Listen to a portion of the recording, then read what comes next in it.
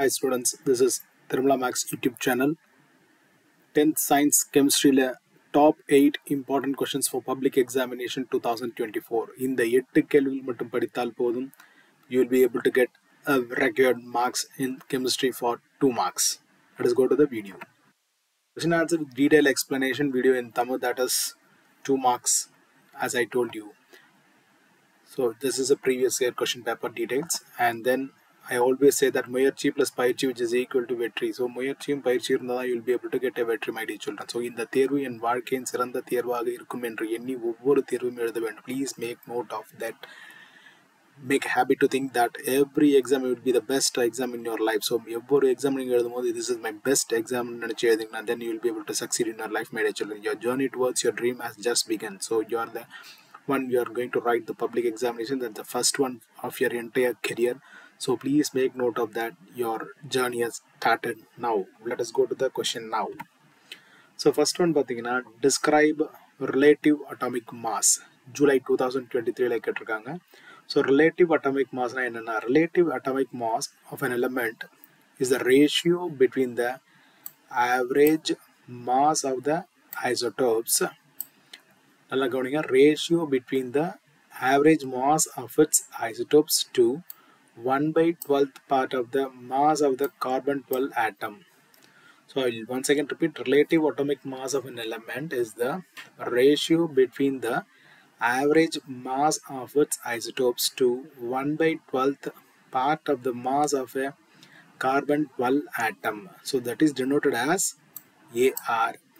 So relative atomic mass is nothing but AR, the average mass of the isotopes of the element to the 1/12th part of the mass of one carbon, that is 12 atom. So let us go to the next one. I hope in the answer உங்களுக்கு புரிஞ்சிருக்கும். Please subscribe to tirumalamaths YouTube channel for more exam updates and more important question details will be shared to you on a daily basis, my dear children. Let us go to the second one. Name the simplest cation and give its structural formula. The simplest cation is acetone. So acetone is the simplest cation. So the structural formula is, the formula is அதோட formula CH3COCH3. நல்லா கவனிங்க, CH3COCH3. So CH3ன்னு வரும்போது பாருங்க, இந்த பார்ட்டை நம்ம என்ன சொல்றோம்னா CH3ன்னு சொல்றோம். அதாவது ஒரு சியும் 3 H3 இருக்கு. இங்கே பாருங்க, ஒரு சியும் 3 H3. நல்லா கவனிங்க, இந்த போர்ஷன் வந்து இதுக்கு கவர் ஆயிருக்கு, இந்த போர்ஷன் இந்த இதுக்கு கவர் ஆயிருக்கு. ஸோ மீதி CO ன்ற வேல்யூ இருக்கு. ஆனால் இங்கே ஒரு பாண்ட் இங்கே ஒரு பாண்ட் இருக்கனால we are putting this double bond. Double bond 2 கோடு, இந்த CO இங்கே வந்து கனெக்ட் ஆகுது. ஸோ ஐ ஹோப் இந்த structural formula உங்களுக்கு புரிஞ்சிருக்கும். Please subscribe to tirumalamaths YouTube channel and forward to your friends also about this channel. And let us go to the third question. Mention any 2 applications of Avogadro's number. Applications of Avogadro's number is, it explains Gay-Lussac's law. It explains Gay-Lussac's law. It determines the relation between molecular mass and vapor density. அது என்ன பண்ணும்னா, it determines the relation between molecular mass and vapor density. அதாவது அது வந்து explains Gay-Lussac's law explain பண்ணுது. Then it determines the relation between molecular massக்கும் vapor densityக்கும் உள்ள ரிலேஷனை வந்து அது உங்களுக்கு காட்டுது. Then let us go to the fourth one. Classify the following substances into delinquisite and hydroscopic. That is, one is concentrated sulfuric acid, copper sulfate pentahydrate, silica gel, calcium chloride and gypsum salt. So 5 கொடுத்திருக்காங்க.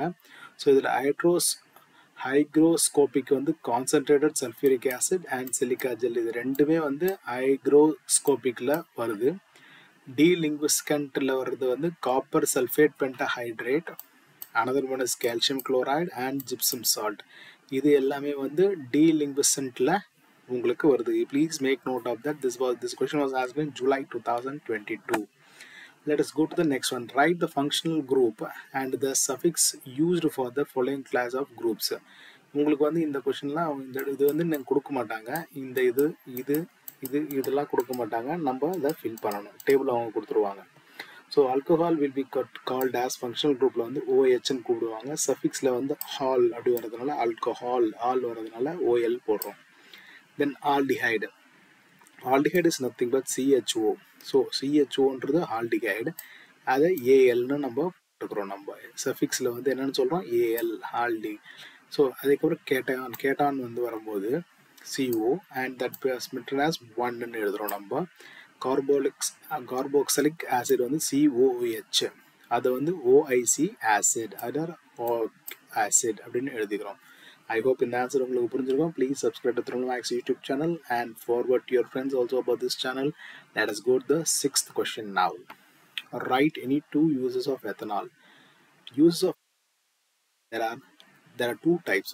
That 2 uses are there, which is given here. One is ethanol is used in medical wipes as an antiseptic. Antiseptic இதுக்கு வந்து இது use ஆகுது. ethanol medical wipes வந்து antiseptic. அதே மாதிரி ethanol is used as an antifreeze in automobile radiators. automobile radiatorsக்கு வந்து antifreeze அது உதவுது. ஸோ ethanol வந்து 2 விதமாக இருக்குது, medical vibes ஆன்டிசெப்டிக்கு and then antifreeze in automobile radiatorsல இருக்கு. Then next go to state Avogadro's law. So Avogadro's law states that equal volumes of all the gases under similar conditions of temperature and pressure contain equal number of molecules. அதாவது எப்படின்னா Avogadro's law states that equal volumes of all the gases, equal volume எல்லா gases under similar conditions, ஒரே similar conditions of temperature and pressure, temperature pressure contains equal number of molecules இருக்கு அப்படின்றாங்க. அதாவது equal volumes of all the gases under similar conditions of temperature and pressure contain equal number of molecules. Then go to the next one. Write a equation which is for the identification of alcohol. அதாவது alcohol identify பண்ணுறது என்னன்னு கேட்குறாங்க. அதாவது CH3 நல்லா கவனிங்க, CH3 CHO2OH இதை நம்ம எடுத்துக்கிறோம்.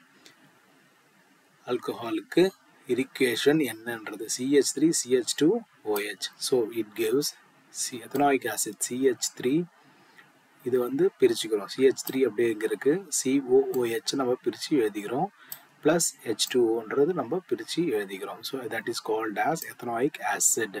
So K2Cr2O7 by H.